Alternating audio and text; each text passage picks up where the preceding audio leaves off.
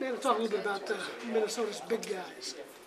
Yeah, I mean, we're hearing all about how much well conditioned they are and how physical they are inside. So, once again, it's going to be another good challenge.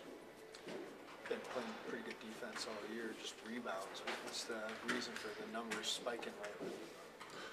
You just, yes, be more aggressive in a way, but you just have to keep doing the same thing. Sometimes it's just the way the ball comes down.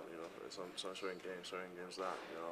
But I think the biggest thing, especially on the offensive glass, is stay aggressive on the end there. I think that's because defensive glass sometimes you just can't control that. But offensive glass, as long as I stay aggressive, I can keep controlling that.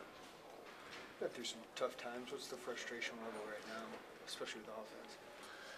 Yeah, I mean, the most frustrating part about it is knowing that, it's just little things. It's not like this is a big thing that we can't overcome, and that's the reason why we're in this situation. It's multiple small details that if you change them, our record is so much different right now. But that's basketball, that's life. It is what it is.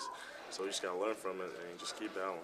How do you battle through that when you're thinking about that on the court?